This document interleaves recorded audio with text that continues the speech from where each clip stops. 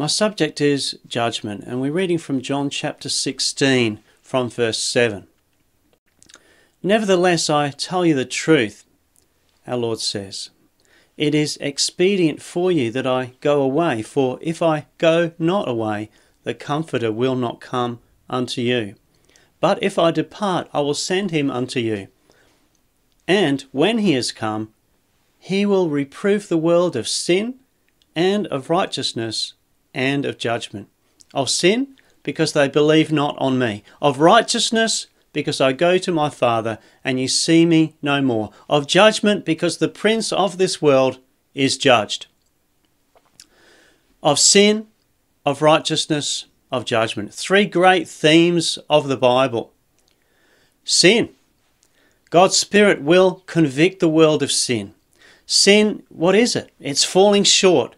It's missing the mark. It's the transgression of the law. It's rebellion against God. Sin, the Bible says, is like scarlet and like crimson in Isaiah 1 verse 18. Sin, it stains you. It marks you. It's like using a permanent marker on a whiteboard. It stands out and it's hard to remove. Scripture concludes that all are under sin. Galatians 3 verse 22.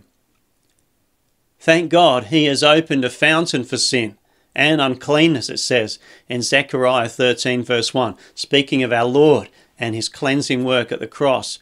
Christ was manifested, it says, to take away sin. Christ's blood redeems from sin. Christ's blood cleanses from sin. God's Holy Spirit will point out your need of the sin bearer, the one who carries our sin. Do you see your crying need of the Saviour from sin? Matthew 1:21 it says, And she shall bring forth a son, and thou shalt call his name Jesus, for he shall save his people from their sins. Friends, there is an antidote for man's dread affliction of sin. There is salvation. In Acts 4 verse 12 it says, Neither is there salvation in any other, for there is none other name under heaven given among men whereby we must be saved. The Lord Jesus, in talking of sin, says that the Holy Spirit will convict the world of sin. He will convict the world of sin because they believe not on me. The greatest sin, really the most foolish sin, is to disbelieve the one who can save you from your sin. 1 Timothy 1 verse 15 says, This is a faithful saying and worthy of all acceptation that Christ Jesus came into the world to save sinners, of whom I am chief. So he's come to convict the world of sin. Secondly, he's come to convict the world of righteousness. Righteousness. Paul talked along the same line when he met with Felix, this obstinate ruler. In Acts 24 verse 25 it says that as Paul reasoned of righteousness, temperance and judgment to come, it says of Felix that Felix trembled. And he answered, said, Go thy way for this time. When I have a convenient season, I will call for thee. God's standard of righteousness is so great. And Felix trembled at the sound of it. How great our sin, how great our need of righteousness, how awesome the looming coming judgment. Thankfully, Christ is made righteousness to his people, it says in 1 Corinthians 1 verse 30. In Titus 2 from verses 11 through 14 it says, For the grace of God that bringeth salvation hath appeared to all men, teaching us that, denying ungodliness and worldly lusts, we should live soberly, righteously, and godly in this present world, looking for that blessed hope and the glorious appearing of the great God and our Saviour, Jesus Christ, who gave himself for us, that he might redeem us from all iniquity and purify unto himself a peculiar people, zealous of good works. Righteousness. Now, when I say righteousness, we're not talking about self-righteousness.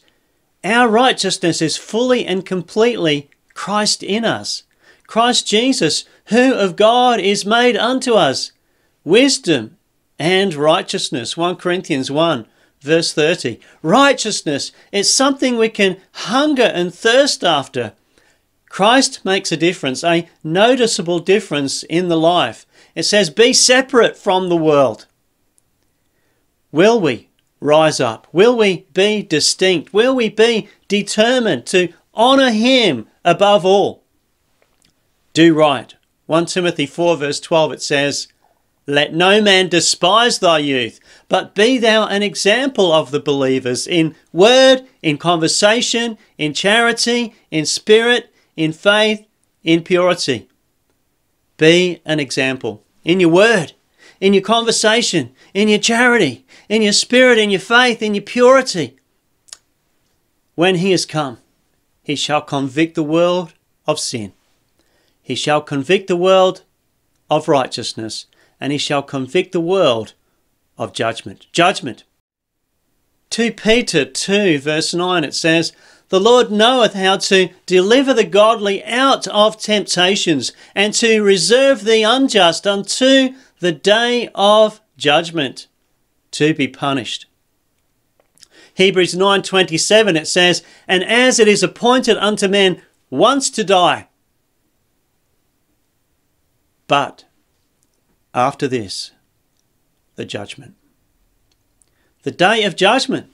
It's surely coming. Woe betide those who are not made just. They who are not saved face eternal punishment. It's on its way.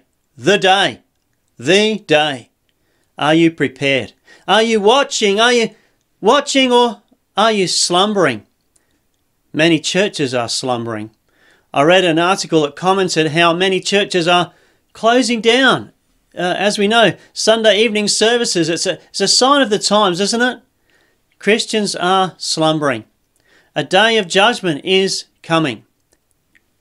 A day of reckoning, a day of separation is coming. In Matthew 25, verse 46, it says, and these shall go away into everlasting punishment, but the righteous into life eternal. Which would you rather? Eternal life or eternal loss? Eternal punishment. This is a gripping phrase, a real fate that awaits the Christless ones. Eternal punishment. Our minds can scarcely conceive of it. The punishment of those in hell. Gehenna is unending. The fire is unquenchable. Matthew 3 verse 12. This Greek word for unquenchable is asbestos, a term which denotes that which cannot be extinguished. Hell is described as a lake of fire, burning with brimstone. Revelation 19 verse 20. Friends, hell is real. Hell will last forever.